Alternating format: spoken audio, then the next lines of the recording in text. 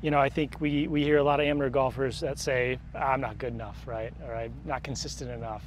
And, you know, they'll also say, hey, you guys can play anything, put anything in your hands and you can hit it, which to some degree is true. But when you get to the top, well, maybe not earlier. No, I saw you I'm just saying, like you take our wedges, for instance. We all have different wedges. Yeah. Like, I mean, for a 60, yeah, you know, like different binds, different you know, shafts, different grips. And why? It goes throughout the whole bag. And why? And why? Just explain that a little bit more. Because we all have a certain trajectory that we're trying to hit. We all have a certain spin that we want. A certain just feel certain of a feel shaft. and look. You know, so like Jason plays step shafts. He plays dynamic golds, right? And I play Project X that aren't step because I don't like to feel the shaft at all. I want it to feel real boardy, and I. You know, I don't like when the shaft kicks at the bottom. Yep. You know, where people that play a step shaft, they have gotten used to that feel. Yeah. So there's just two different feels that. So I mean, what shaft are you playing? Yeah. So you got. We all have all different shafts. Yeah. And you know, what you said in that little statement there is it's as much about performance and the art of it, the feel. Yeah, and there's two things that, you know, if you can line you those want to things match up, the feel and the performance up, Yeah. and if you can do that the best through fitting.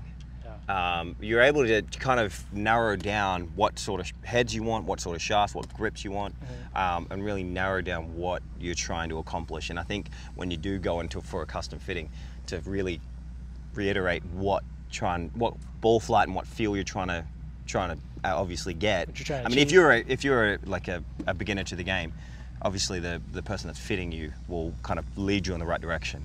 But if you're, you know, 10 and below, you kind of know what you like to see. Right. And but as the fitter, I mean, the fitter, there's a job from the fitter right there, Yeah. really, because they need to do that kind of interview process. Just like we see you, you know, Keith and obviously the boys see you more often than I do, but you know, understanding what you're trying to achieve and dissecting that and getting the stuff. 100%. Yeah, I think. Well, like what you were going to before about, you know, you're saying that, you know, we could hit any club.